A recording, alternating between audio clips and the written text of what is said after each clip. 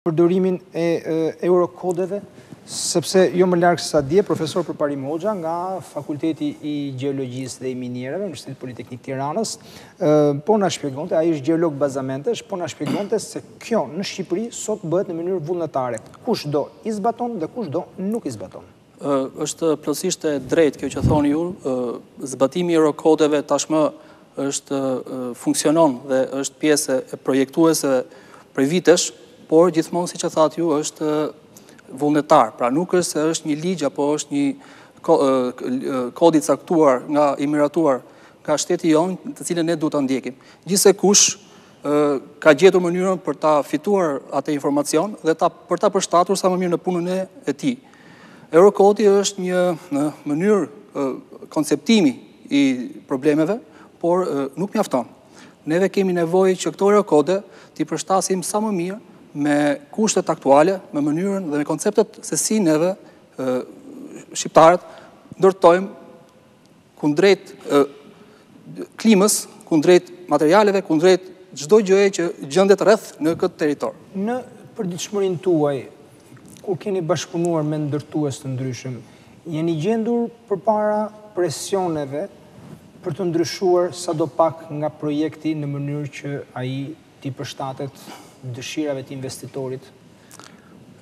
Kam parasysh këtu për shembull, po marr një detaj teknik, po ta bëj të kuptueshëm për teleshikuesit. Nga godinat që kemi parë, ka godina me kate shtesë dhe ka pasur për atyre godina që mund të jenë dëmtuar. Sikurse ekspertët sot kanë sqaruar, dhe ju jeni një ekspert strukturist, pra merreni me strukturën e godinave, shtimi I kateve shton peshën. Çka do thotë, ajo peshë bie mbi themele ose mbi kolona mbajtëse, që nuk ishin konceptuar në origjinë për këtë gjë. Juve jeni hasur me raste të tilla? Jo pak herë kemi pasur raste të tilla dhe unë personalisht kam qenë shumë herë pjesë e kërkesës së individëve apo investitorëve për të bërë ndërhyrje të tilla. Qoftë për shtesa katesh dhe qoftë për ndërhyrje në katet e para apo katet përdhet të objekteve ekzistuese. Personalisht unë nuk kam marrë asnjëherë me këto, për arsye sepse për të marrë me këtë analizë, kërkohet një informacion shumë I detajuar, pra kërkohet, le të themi që projektuesi të ketë të dhënat e qarta, si është situata, çfarë ndodh me atë objekt, çfarë dokumentash paraqet, dhe si e tillë është, le të themi, në kushtet edhe të kushtet aktuale të Shqipërisë, përsa I takon logjistikës, pra, që infrastrukturës që na vendoset neve, që po flasim laboratore apo teste të tilla, është shumë e vështirë për ta përcaktuar saktësisht. Por jo pak herë, jo pak rreth herë, ka ndodhur dhe ka ndodhur rëndom. Pra, shtesat e kateve, siç thoni dhe juve, qoftë edhe një papafingo, pra edhe një kat, jo kur thuhemi 2 apo 3 kate, janë arizuar shpesh herë dhe gjenden në masë në Tiranë dhe kudo tjetër. Është e padiskutueshme që një shtesë kati mbi një projekt ekzistues ndikon drejt për drejt në aftësinë mbajtëse të themeleve, të bazamentit ku themeli mbështetet, të kolonave dhe më pas edhe elementet të tjera si trarëve ose let. Pra, praktikisht, një projektues I cili duhet të marrë përsipër të ndërtoj apo të projektoj, patjetër që do të marrë parasysh ndikimin edhe çfarë efekti I jep në këto element të mbajtjes. Në sa keni parë juve tërmetin? Pra unë preka vetëm një aspekt të dukshëm për njerëzit profan, pra për njerëzit që nuk janë të zanatit, sikurse jam unë dhe të gjithë teleshikuesit kur shohin godinat të shëmbura apo godinat të dëmtuara. Çfarë tjetër sipas jush I bëri godinat të dëmtohen apo edhe praktikisht të bien ato që janë shembull? Çfarë kam parë deri tashti nga gjitha. Sigurisht prokuroria po heton, do merren kampion ose do bëhet fotografimi ose dokumentacioni, sot jemi edhe në atë debatin duhen apo s'duhen prishur sepse prishen provat materiale, por domethënë atë që mund të shihni me sy të lirë ose nëse keni shkuar në terren për t'i parë nga afër. Duke marrë pak shkak nga pjesa e prokurorisë, do të rekomandoja si ekspert I kësaj fushë që provat mos bëhen vizualisht. Duhen laboratore të mirëfillta, të specifikuara. Kemi në Shqipëri? Është shumë e vështirë. Pra nuk neve sot për sot, përsa I takon materialet ndërtimi, bëjmë testet bazë, testet statike që realizojnë kryesisht vetë edhe individ, domethënë mjafton të blesh disa aparatura. Pra nuk kemi laboratore të mirëfillta të cilët të patentojnë strukturat e ndërtimit. Nuk po flas këtu vetëm për peshat e kolonave apo peshat e hekureve, që këto janë disa prova laboratorike standard, po flas për patenta dinamike, pra si vepron një objekt në kushte sizmike, çfarë reagimin ka ai, si sillet ai, si sillet ai kundrejt tokës, si sillet toka kundrejt tij. Të gjitha këto element testohen nga një laborator. Dhe ky laborator për fatkeqësinë tonë mungon. Sikur ta kishim, çfarë do të zbulonte ky laborator? Do të përcaktonte pikat e dobta të një objekti.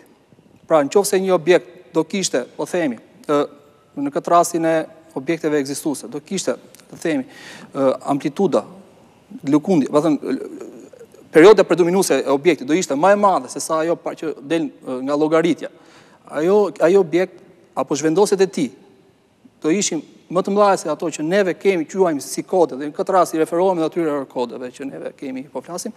Normalisht ky objekt është i cënueshëm. Pra, ka shumë parametra. Në çfarë do të ishte i jashtëligjshëm, le të themi, apo penalisht i dënueshëm një objekt i tillë? Ku do të ishte shkelur norma apo standardi në ndërtim nga ana e projektuesit apo ndërtuesit në rast se do të dilte një rezultat i tillë? Unë po i referohem objekteve ekzistuese, objekteve të viteve para 90-s, në këtë rast si po flisja, dhe objekteve të cilat kanë pësuar shtesë kati. Nuk mendoj që këto objekte Ne po flasim gjithmonë për objektet që janë dëmtuar, pra objektet të cilat janë objekti punës prokurorisë, pra objektet dëmtuara, pabanueshme ose objektet të rrëzuara.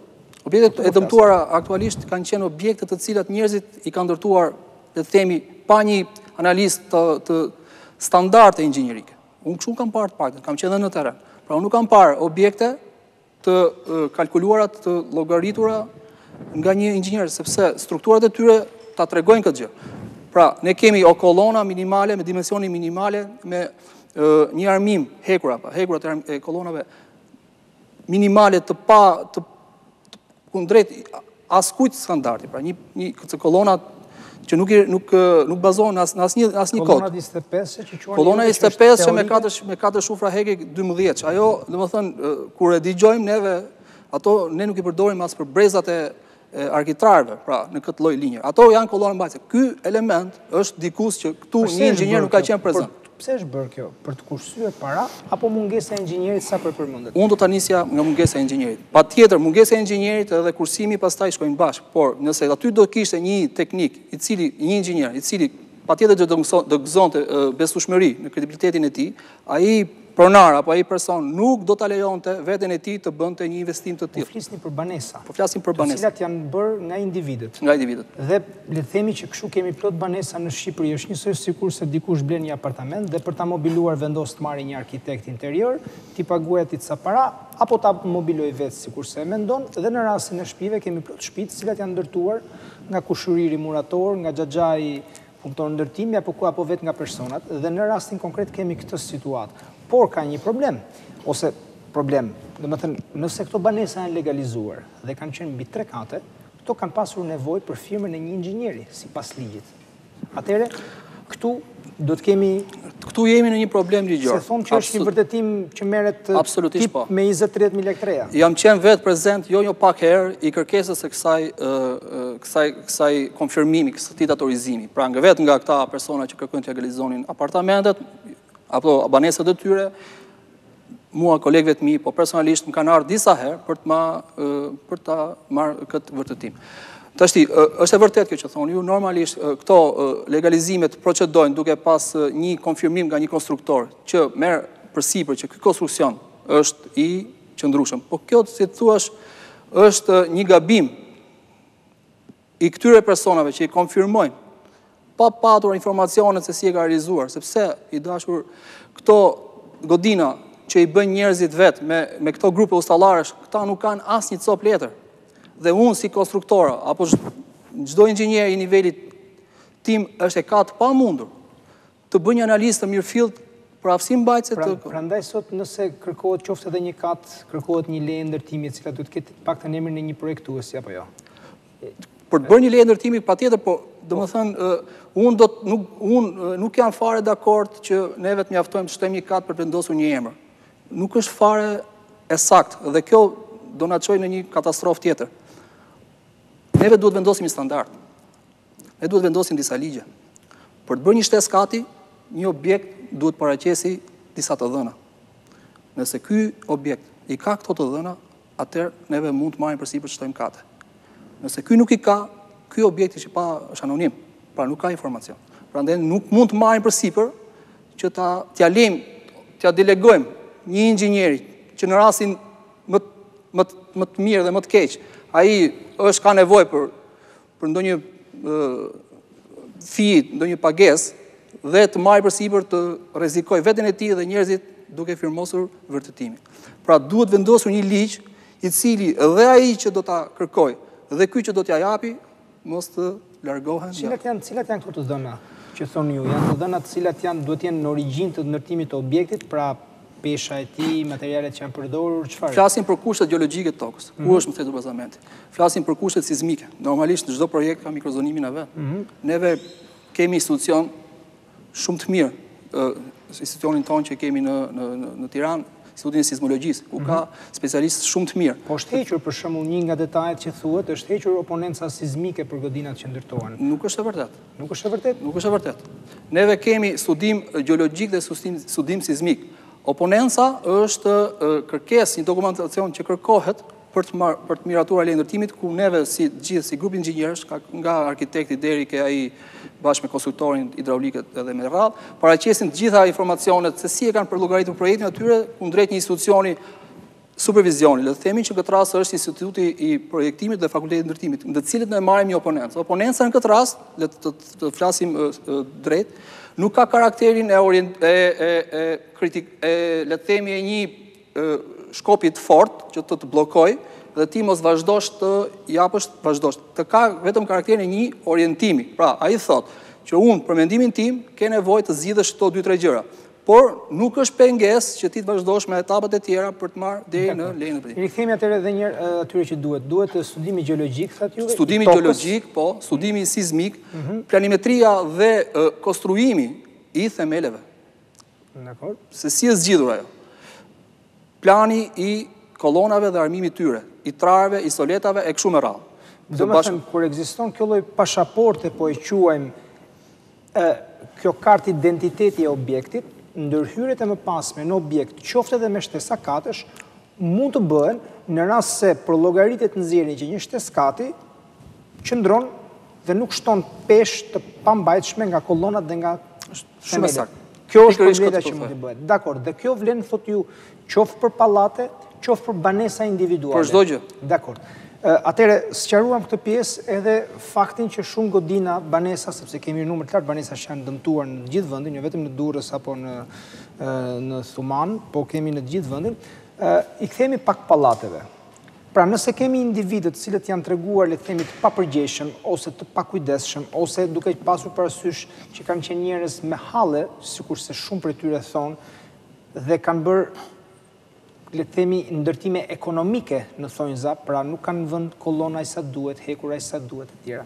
Po atje ku kemi pallate apo hotele, pra objekte multifunksionale. Dhe kemi raste, jasë më larg se sot u shëm një hotel, po shëmbet një tjetër e tjetër. Atje çfarë ka ndodhur? Të them të drejtën, lidhur me hotelet që kam parë që shëmbet, nuk është se më japin ndonjë ndjenjë që ato kanë qenë edhe ato të jashtë kësaj linje që po flasim. Për sa i takon, pra, unë nuk i klasifikoj si objekte inxhinierike dhe hotelet që po shemë. Ndërsa sa i takon... Domethënë është bërë punë shkeleshko për ta. Po, është bërë punë shkeleshko. Nuk ka kurse si të shëmbet një... Dashur, neve kemi një parim. Neve mund të bëjmë çdo gjë, po nuk mund të dëmtojmë dhe të humbim njerëz të njerëz. Ky është koncepti i llogaritjeve. Neve ngarkojmë strukturat, elementet strukturor, me ngarkesa horizontale, vertikale, sipas kërkesës që kemi nga gjitha parametrat që na vijnë, për mos të humbur jetët e njerëzve. Një objekt i cili shëmbet në formë të tillë nuk është objekt i nivelit inxhinierik. Me sa di unë, ju jeni banues i një pallati që ju vetë keni projektuar. Jam i saktë? Saktë. Okej. Atëherë, si keni vepruar për të projektuar këtë pallat? Atëherë, pyetja është shumë e gjetur. Kemi nisur si gjithë punët që duhet nisin nga para. Domethënë, ajo që dua të them, sot po flitet për nevojën e Eurokodeve, që është një mënyrë udhëzuese dhe po ne flitet për një hartë të re të hartë fizike të riskut për Shqipërinë, sepse risku ose harta sizmologjike është e viteve 80 nga inxhinieri profesor Shulstarova, sot flitet për nevojën për të rishikuar. Juve, kur keni bërë pallatin ku ju banoni, çfarë keni mbajtur parasysh nga aspekti sizmik, gjeologjik, strukturor, cilësia e betonit? Patjetër, është një radhë punës, është një protokoll i Tani unë pyetjet i bëra. Do kalojmë një ndërprerje publicitare, i bëra në mënyrë që teleshikuesit ta dinë se për çfarë do flasim. Nderuar teleshikues, është ora 17